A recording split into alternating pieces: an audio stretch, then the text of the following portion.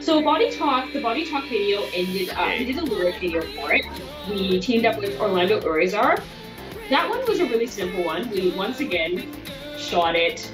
We shot it in my basement, a couple walls over from where we shot the Black Blood video. And for that one, we kind of leaned into like sort of a Ghost of Michelle Joy hybrid concept.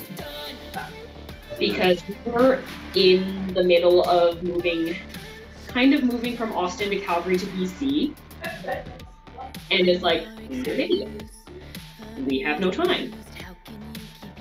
So we sort of like robot test footage. We put it together with some cool overlays and sent some ideas off to Orlando, and he actually put together like a really nice.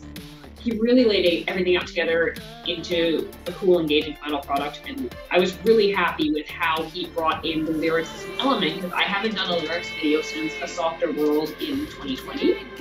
Yeah. There was some stuff I really wanted to do new things with the second time around.